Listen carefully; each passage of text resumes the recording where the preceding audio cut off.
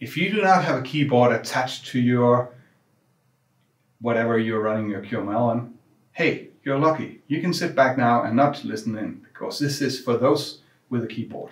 If you, on the other hand, do have a keyboard, here is something truly important. Namely, how do you cope with several elements that would like focus? How do you distribute it around? We saw that when we talked about the keyboard in a video much earlier on. We saw that we would set the focus property, and there was this active focus property.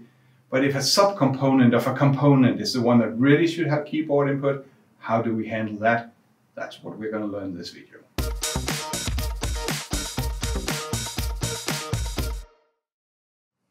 I prepared an example for you here already. So you can see we have two rows here. First name, line edit, where I can type my first name, and I can go over and press the clear button, except that that hasn't been implemented, but I can press right arrow and enter, and that will clear the element.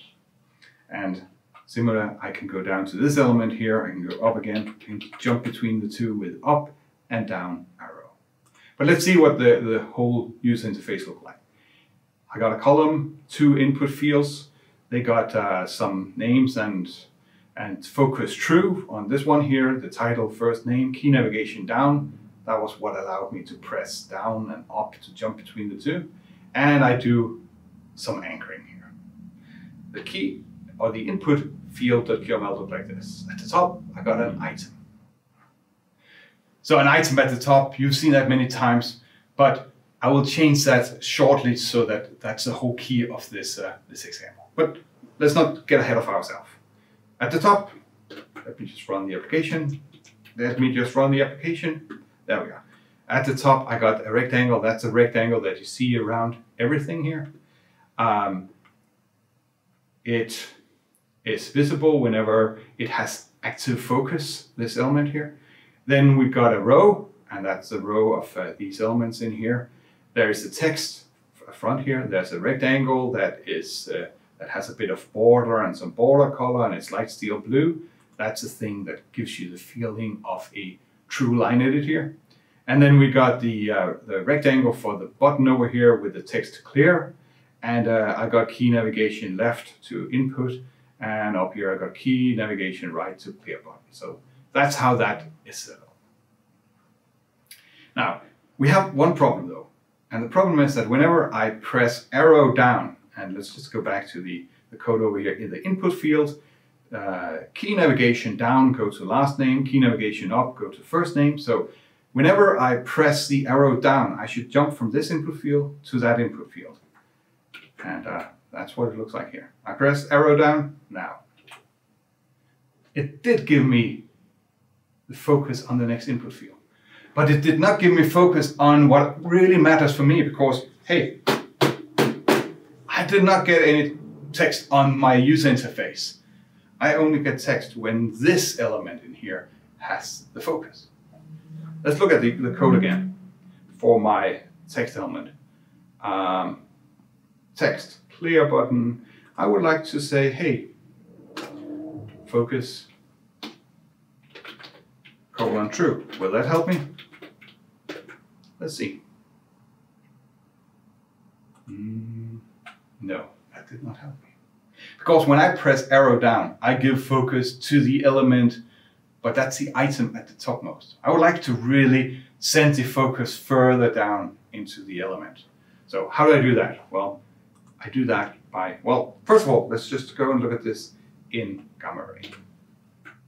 Gamma Ray comes up, and I will not use the picker tool this time. I'll use this tool here for redirect input, because now I can actually just click on the user interface and the input is redirected. If you look at the, there's this symbol up here that looks like a light bulb. That is the one that has keyboard input or input focus. When I click on this one here, we can search for focus over here, and you can see active focus true, focus colon, well, nothing, well, checked. But now when I click on that element down there, I still have the original element checked, so you can see active focus false and focus unclicked. So obviously one element in the user interface at any given point in time can accept the user input. It would be, to say the least, a very interesting user interface if I could type into 2 line edits at the same time. So the solution to this problem is to make the whole component a FocusScope. Let me show you what that looks like. So instead of an item up here, I will make it a FocusScope. Making it a FocusScope means that this whole component allows an element to have focus even though it's not the active focus. And when this component gets the focus, then it should redirect that focus, that active focus, mind you, should redirect that active focus down to the element that already have focus true. So now when I run this example, first let me try and run it. I press arrow down now, you see it jumps straight into the line edit part, arrow up jumps into the line edit part exactly like I would like it to do. And if I run it in gamma ray, you will notice that my input, let me just give this one the keyboard focus. Now it has the keyboard focus. You'll notice that I got a light bulb next to this input here. And I got a light bulb next to that input there. But this one is the one that is highlighted. When I click this, just keep your eyes on this light bulb. I'll click on the other line edit. You can see it still indicate that there is focus on this element, but the light bulb went off, meaning it doesn't have active focus. So if we take this element here and we search for focus over here, then you can see focus is still checked, but the active focus is false. Now when I click that element there, active focus is true and focus is checked. Where should you place your FocusScope?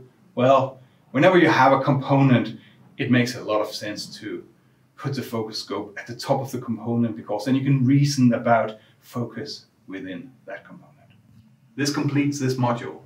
We started out quite a few videos ago looking at how could we create our own components, end of cut and paste.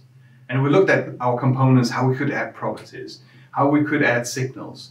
And we had a long video that I hope that you appreciated, where we looked at how do we specify the size of our components.